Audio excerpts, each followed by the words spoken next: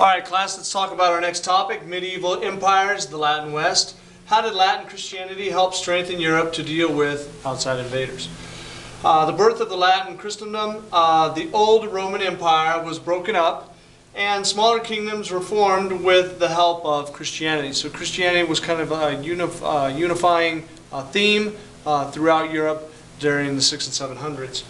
You had some kingdoms, Anglo-Saxon England, Frankish Gaul, Visigoths in the Spains, Lombard Italy, German states, and eventually Ireland. Latin Christian law was able to unite many regions throughout Europe.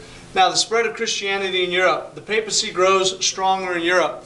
So as Christianity began to spread, especially up into northern Europe, the Pope became much more influential.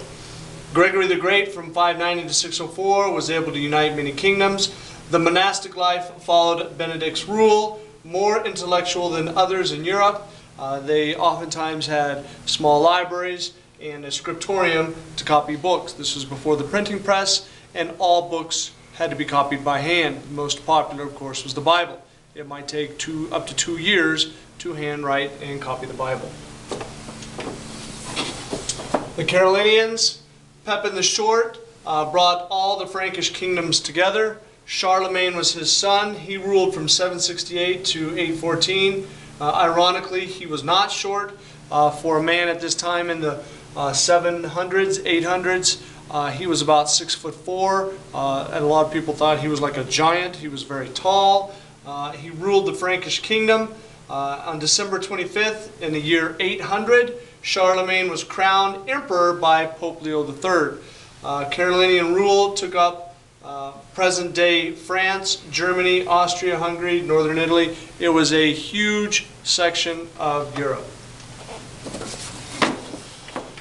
This was the first time Europe had been united since the Roman Empire. Carolingian Renaissance, revival of Greek, Latin, math, law, religion, canon law, art, architecture. All of these things, once there was a Frankish kingdom, was created. All of these things could then be instituted, and there was a revival of a lot of these arts during this time. Now, the invasion and recovery of Latin West. The Magyars invaded Eastern Europe. The Islamics religion invasion from the south through the Mediterranean. The Vikings are by far the most harmful, and they were from the north. So we had an invasion going on in Europe that took place and threatened a lot of what was going on in Europe. The attacks by the Vikings precipitated or caused feudalism. Feudalism is the system of a vassal where a lord gives a fee for land to a knight with serfs in return for protection. This was a government system. It was a new system in Europe, and one that, like I said, was precipitated or was caused by the attacks by the Vikings. This system of government ruled Europe for hundreds of years in the Middle Ages. Now, the Crusades, first started by Pope Urban II, declares the first Crusades to retake the Holy Land from the Muslims. The Muslims, remember from our last video, had started in the year 632 by Muhammad. They quickly spread through North Africa and then north into what is present-day Israel, the Holy Land, Syria, and then on up into the Balkan region. While this was taking place, people in Europe started getting a little freaked out, and they deemed that it was necessary for Christian Europeans to go down to the Holy Land to take it back from the Muslims.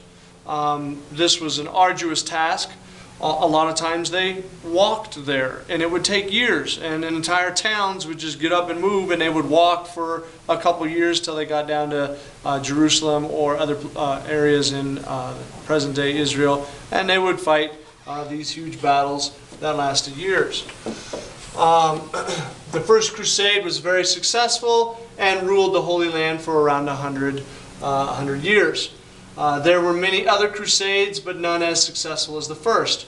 After the First Crusade and 100 years had rolled by, there were other Islamic or Muslim or Turkish people that came in and attacked the Christians, kicked them out. So then there was a need for another crusade and another and another. There must have been 8 to 12 crusades there were some very major ones, but there were also minor ones, 8 to 12 different crusades going down to the Holy Land. The crusades expanded trade and economic contacts in the Middle East. Italian cities such as Genoa, Pisa, and Venice become very powerful city-states from the trade. So the Crusades opened up the Mediterranean in a way that it was kind of closed during the time of Charlemagne. All right, history's no mystery. Take good notes.